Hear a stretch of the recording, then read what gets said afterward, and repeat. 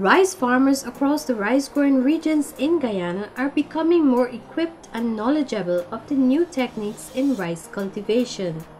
This is all possible through Farmers Field School. I am Carol Gurusamy and you're watching this week's edition of The Science of Rice. In 2003, Farmers Field School was formally introduced to rice farmers, and as the years progressed, the country as a whole has seen the positive changes in the rice industry. Let's find out more about the Farmers Field School. Farmer Field School is a group-based learning process, meaning that farmers are being trained, or the learning environment is more in a group methodology. It's commonly called this school without walls. As we know, a school is a venue for training and learning, and a conventional school has walls. In this case, the field is being used as a venue for training, and that's why we say, and the field has no boundary and no walls. That's why we commonly call or refer to the Farmer Field School as a school without walls. It's a participatory method of learning. It's adult education and learning through experimentation and observation. Farmers would generally, it provides the forum for farmers to share their knowledge, share their experiences, and share their ideas. The field school is a more practical approach in educating farmers and not just a lecture session. First of all, it lasts for the entire season, meaning that if the crop lasts for 5 weeks or 6 weeks, therefore the Farmer Field School would last for that period. In the case of rice, rice lasts for approximately 4 weeks, and therefore the sessions will undertake, or sessions will last for that period as well. At a given session, farmers will come to the plot, and by the way, these plots are demonstration plots where a technology is being demonstrated. And you also have comparison plots where the farmer would have been conducting his own practices. At the beginning of the season, when this school is being planned, the farmers will decide on what day the school will be held and also what time of the day the school will be held. So at the beginning, so say for example in December when the crop starts, the farmers, they will assemble somewhere and they decide, well, Monday, we will have the session on a Monday at 9:30 a.m. So every week for 14 weeks, the farmer will assemble at that plot on Monday at 9:30 a.m. And what they will do when they got there is to go into the plot, collect data, and having collected the data, they will go to a shaded portion of the field, probably under a tree, and one farmer will present the data. Based on what they would have found, after analyzing the data, they will make their decision as to what to do with regards to the management of the plot. So it's a collective decision-making process. it's not the farmer alone who is making the decision. He's being assisted by other farmers who are part of the grouping. And that's the difference between a farmer field school and a regular training session. Here, the farmer basically does everything. The extension officer who is present is more of a facilitator. He facilitates the discussion. So at the end, you want to decide as to what changes can be made or what adjustment can be made to the plot in terms of its management. For example, you might want to, the farmer might advise to reduce the water level or to apply fertilizer, at a certain time, or there's a need for weed control, or there's a need for pest control. Like I said, these decisions are taken collectively, and other farmers would have had influence in that final decision. Also, and that is what we call agro-ecosystem analysis, where you look at the plant and its environment. So the plant is being grown, and it's being grown in an environment. So you're looking at the interaction or the interplay between the plant and its environment. And therefore, when you collect the data, that should give you a good idea as to what is taking place. And you want to examine that very, very closely. And it comes back to the whole purpose of the field school. And the definition is to use agro-ecosystem analysis as a basis for action. When farmers are together, it's an opportunity for them to share their knowledge and experiences. This aids in assisting other farmers with some of their concerns. The agro-ecosystem analysis is one way that encourages farmers to speak out. Here is a demonstration showing how the agro-ecosystem analysis is carried out. And this is where we do the insect pest analysis. This basically is by using the sweep net, and the sweep net is where this helps us to get the amount of pests in the field, or give us a fair idea as to what pest is present in the field. So Mr. Ramsaran, the extension officer, he will be doing the 50 sweep. Now the reason why we do the 50 sweep, that will carry our threshold, will tell us the threshold of paddy bug.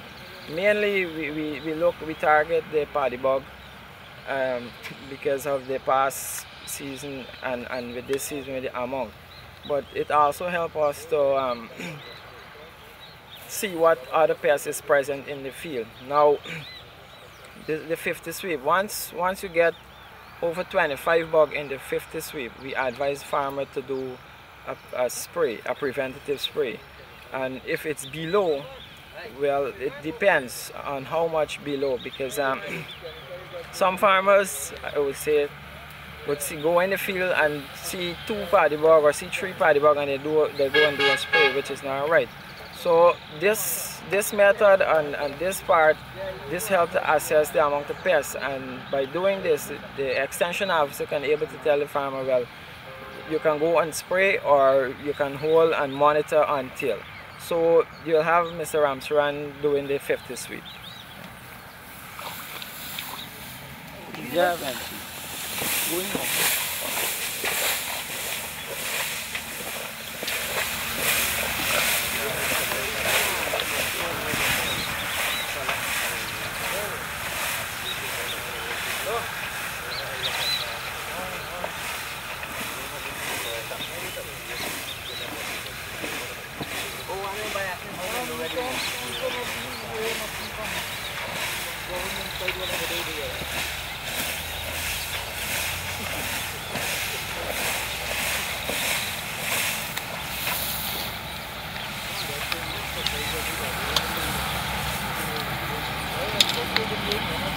After sweeping the rice field, the findings are counted.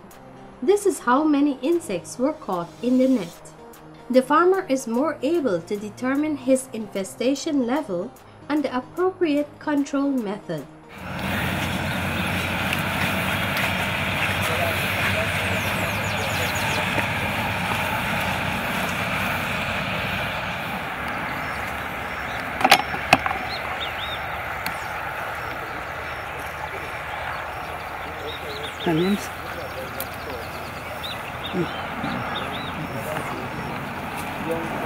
Yeah.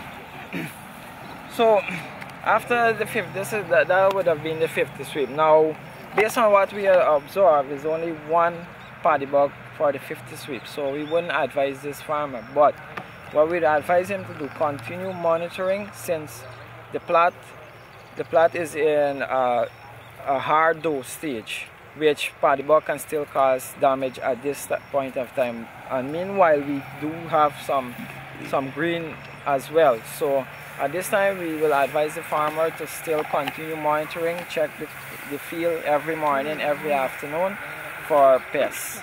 The next step is to examine the plant density. This will give the farmer an average of how much yield he can expect from his crop. This is the quadrant, right? This helped. This piece of equipment help us to assess the population. It will help us with plant density, tell us just an average of plant present in the field, and it also help us to give an assessment of panicle. So by using this here, this will help to give you an average of yield and the plants in the field.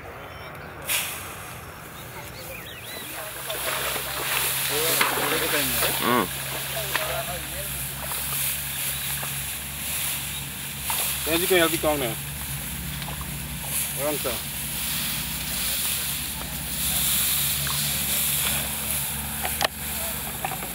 Check panicle, right?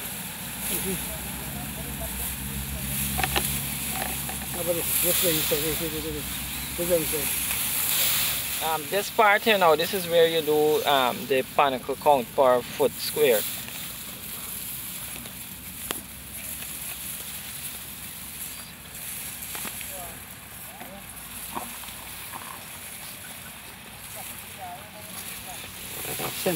Seventeen, and you have 15. 17? Yeah, 17 plus 15. 32. Right. So this also is part of our data collection report. Like I said, this will help to assess your yield, and as well it will tell you like the plant in early stage. It will tell you the amount of plant that will be present, so you'll have a fair idea as for tillering and so later on. The rice plant is now examined. This exercise will help the farmer note the changes in his crop. For example, how fast the crop is maturing. This part of the data collection, this is where we it's an ongoing thing for an every week. It's an every week process where we compare with the farmer normal practice and the 6 improved practice, as to see what difference the plant would have made from the past week to now, and compare it with the farmer one with the 6 improved practice. So the reason we measure the plant, we take the leaf length of the plant, we take the root length of the plant. So it can able to show us what is the development from the last week to now. So this is where we do the plant height and root length and leaf length. Yeah. Good. -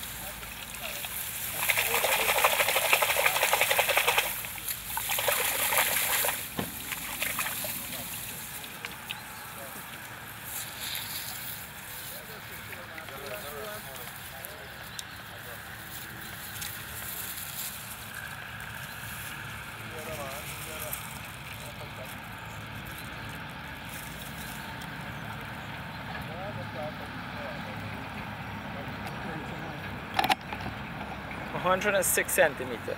Plant height. Plant height. 106? Yeah.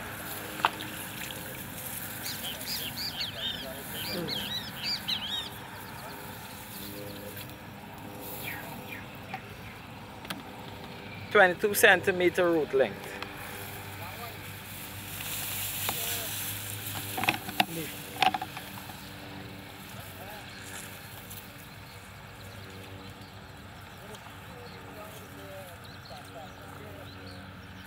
.34 centimeter leaf length. These simple steps we have just seen is how the agroecosystem analysis is carried out.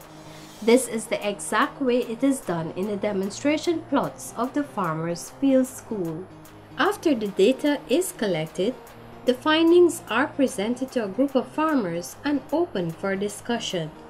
Let's now visit a Farmers Field School held in Blackbush Polder.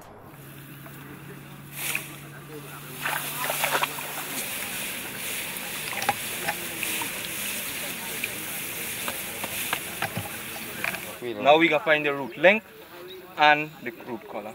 So we can pull the next one. Just pull one.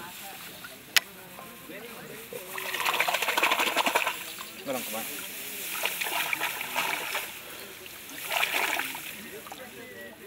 Yes, sir.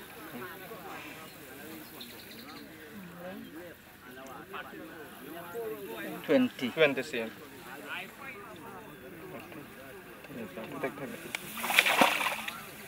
Over 32 cm level. 60, 77. 77.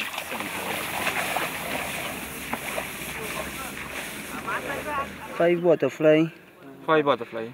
1 grasshopper. 2 grasshopper. 2 grasshopper. 2 grasshopper. You get a dragon. Damsel. Yes, and damsel can they see. Caterpillar. Too much. The findings what we get from the field, we're gonna put it on the flip chart. So the first thing what we're gonna do, we're gonna ask this farmer here to draw the rice plant. That's right? Draw the rice plant. That one healthy rice plant there. That's no sticky plant. The more than 7 should do, you know. Put different color for the root. Different color. Green root pipe? Yeah. I'll get this. You have to put white root pipe. Good, now what we're gonna do, we're gonna label the plant height. So, the plant height we just measured from the base of the root to the tallest. This flag leaf. So this here will be the plant height. I left space for writing all the data side. One of the farmers who went in, what was the plant height you get? 77 77. cm. Okay. So we did 2 and we divided, added and divided to get the average. So 72 centimeters. Good. The root length now. The root length.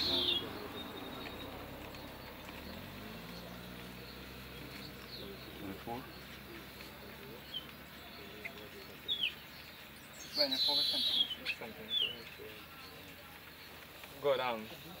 The weeds for this what we do here is plant per foot square. Good. So we find We had some duckweed. duckweed, so bush, and what is it?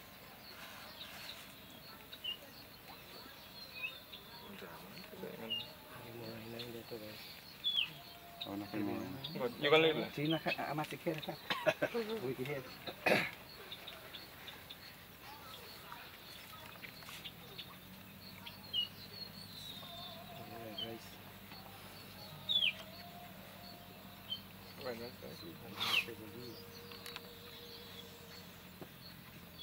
Right.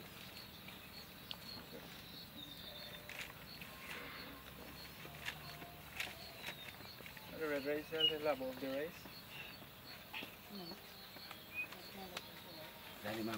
Good.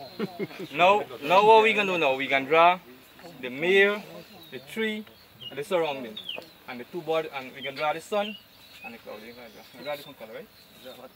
They put the sun hot.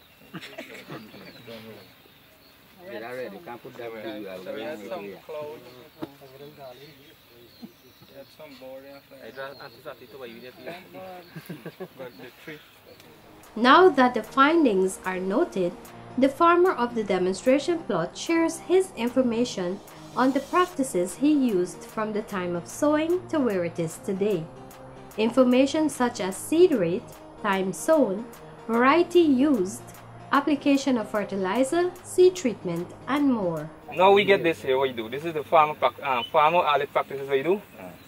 And now we can ask any farmer if you think you should do anything different, or you could add anything. First thing what we looking at time of planting is so 14th of June. What do you think of that, Mr. Ledro? It's a little too early. A little too late. Too late? Yeah. When you think you should? When was the best time? Like between from the 1st to the 10th should be normal time. Okay. Anybody else? What do you think? Any farmer? Joe? Alright. Correct time. Correct time. What about you, buddy? Yeah, I think that should be good time. Good time? Alright, then good. Well, Mr. Ledra, everybody against you. Everybody says it's good time. The recommended time though for this crop is May and June. So once you sow within this period of time, I think there's a good time because reason why, during flowering stage, 2 weeks before flowering, you need good sunlight. 2 weeks after flowering, you need good sunlight. The more sunlight you get, even better for the plant because plant and manufacture food in the presence of sunlight. So more sunlight, more food. Then the next thing you can go at seed rate. Oh, you ask the next. What about Romy? 120 pounds. Yeah, 120 pounds, that's good. Good seed rate? Yeah. We got a young farmer at the back. Myra? Yes. Yeah, what do you think about this? 120 pounds seed rate. Yeah. Well, the seed rate is too high, but all depends on the kind of seed, but clean seed on clean. Okay. Any more suggestion from any farmer? Sarup? Yeah, things are too high. Too high? You get too much of seed, you put too much of seed in your field, and the field get enough plant, you tend to lodge when you meet harvesting time. When the rice grows more thin, you get a bit more tillering and you get a healthier bearing once the plant sucker more. Excellent. Good, very good point. So we get your tiller more, your biasi more. Yeah. We also hear you get less disease. Quick for right? pot. Yeah, easier to harvest. You know, the field dry out. More space, more you not get lodging, right? The plant not lodge so easily because once it gets more space, it grow more strong and more stiff. Strong, and obviously not gonna lodge so easily. Excellent. Good.